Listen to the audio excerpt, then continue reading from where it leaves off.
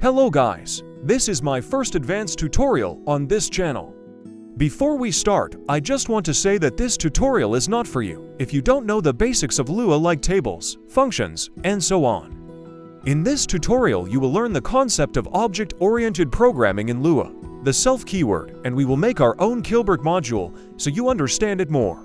Let's start by learning object-oriented programming in Lua. So basically, object-oriented programming is when you have a class from which you create blueprints called objects. This is useful if you want to create many clones of something without rewriting code.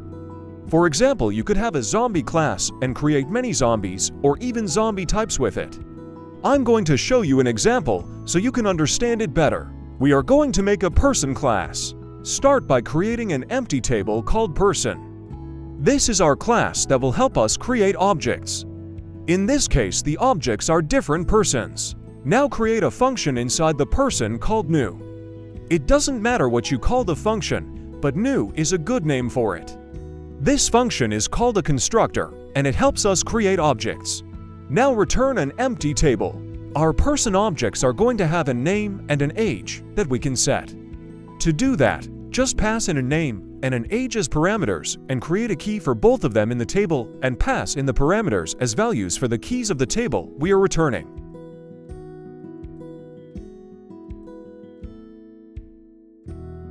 Now we can create a new person using the function.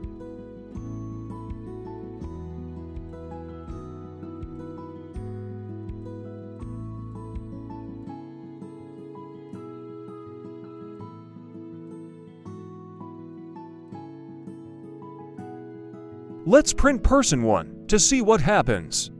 Guess what it's going to print? Comment your guesses down below.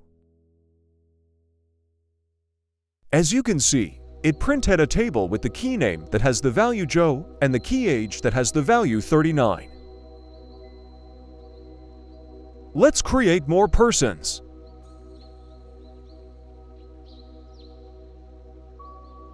What do you think is going to happen when I print out person 3 instead of the person 1? You have time to think about it.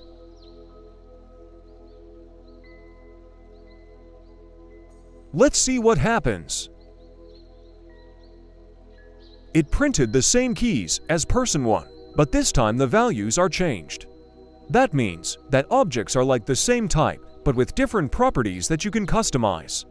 For example, a fish can be red, small, fast, or anything like that, but it still will be a fish. Now some of you may think, what is with set metatable? But we come to that later. Let's say we want our persons to be able to announce a greet. We can add that function to every single class like this.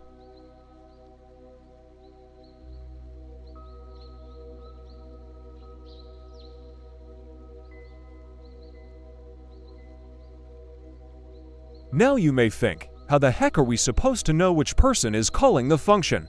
This is where self comes into the play. Self is just a variable for the current table. It is used in, I explain it in depth later.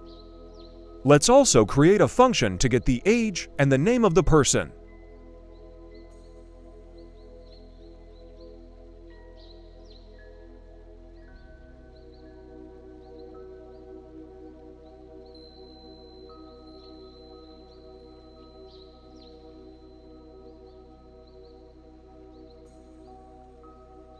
What do you think is going to happen when I call one of these functions on person 5?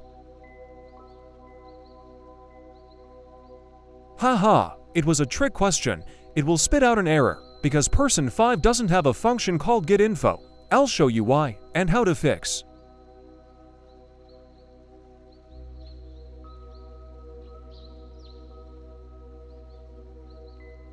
So logically, we could just assign a function to a key of our table, but there is a way better way of doing it.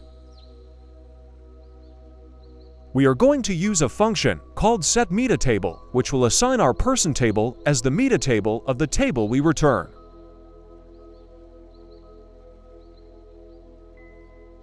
Let's put our table as the first parameter of the setMetaTable function. The second parameter is going to be the person table. setMetaTable also returns the table we gave as the first parameter.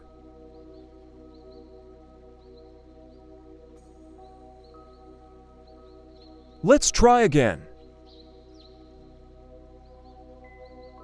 As you can see, it didn't work because the person 5 still doesn't have the function.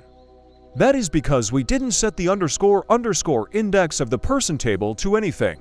So what __ index does is basically when we try to reach a method or a key of a table, Lua tries to find the key inside the __ index table of the table's metatable, if any, if it can't find the field inside the original table.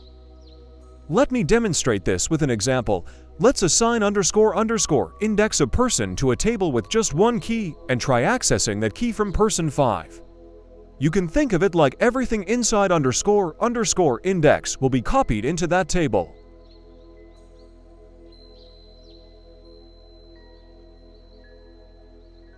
Let's create a key called hobbies and try accessing it from person 5.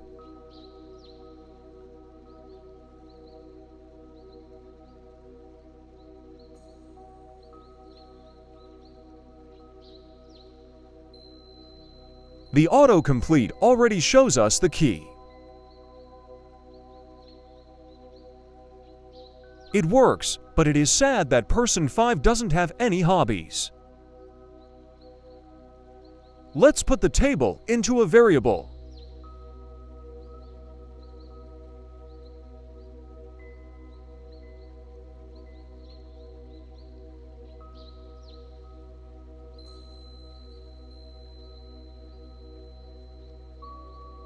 By the way, this doesn't have to be called self, it's just good practice to do. You may be thinking, why not just declare the functions inside the constructor and we won't need set metatable anymore? But it has many reasons why not, and it is bad for inheritance, which is another topic.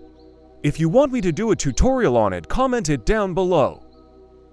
Now let me explain self. It basically is a variable for the object it's used in.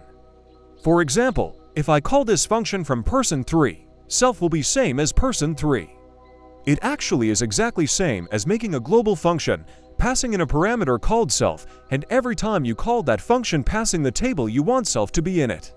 If you use self, you have to use a colon or else it won't work. This here is an example of what self is. If you watch closely you will understand it.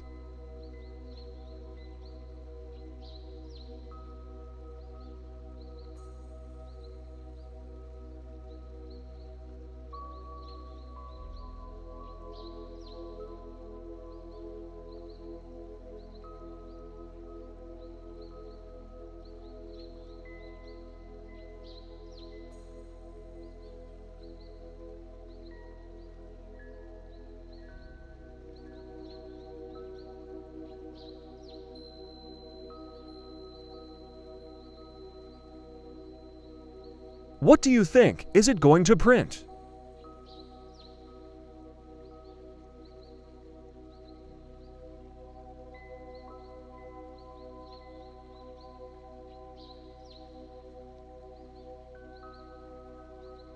It printed some value because we tried printing the key named some key, and because self is equal to the table it's used in it will print some value. This here is exactly what Lua does under the hood. It outputted the exact same result. This was part 1 of this tutorial. Please consider liking and subscribing. If this video gets over 55 likes, I will do part 2. Have a good day.